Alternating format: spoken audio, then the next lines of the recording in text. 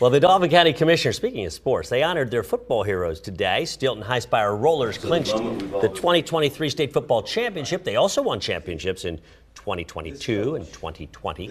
Commissioner George Hartwick is a former Steel High athlete and mayor. The team's head coach says Hartwick represents roller pride, and he says that gives students an idea of what they can achieve. He says the recognition is important to the team. I think it's important to, be proud of your accomplishments and be recognized by such important, Dauphin County Commissioners is awesome. When you have one of your own sitting up in front of you, it's even a bigger accomplishment, something to be very proud of. Coach Irby's been very successful as well. He says those titles are the results of hard work and teamwork.